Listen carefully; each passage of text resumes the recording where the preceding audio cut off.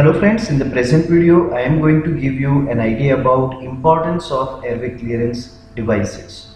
Most commonly for airway clearance in clinical setup we use devices like flutter, a cappella, high frequency chest wall oscillation, positive and expiratory pressure device, intrapulmonary percussive ventilation device, lung flute, etc.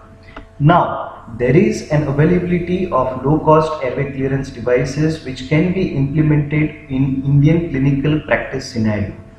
Traditional or the conventional approach for the treatment is best, but we need to update and make use of the best available clinically proven evidence, and we need to modify our treatment. There are devices which is available even at the cost of say ₹3,000, like a flutter, a cappella around 3,000. It is available. You can purchase it from the Amazon, you can purchase it from any shop or from any person who is selling it. Now let us try to understand the importance of devices used for the airway clearance.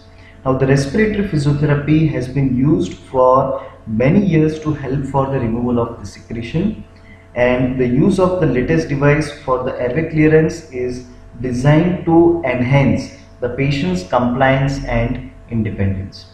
Now the current research, it suggests that recent devices used for the chest physiotherapy are very effective in improving the pulmonary function, lung oxygenation, clearing the mucus from the bronchi, and it's comfortable and handy in use from the patient's perspective.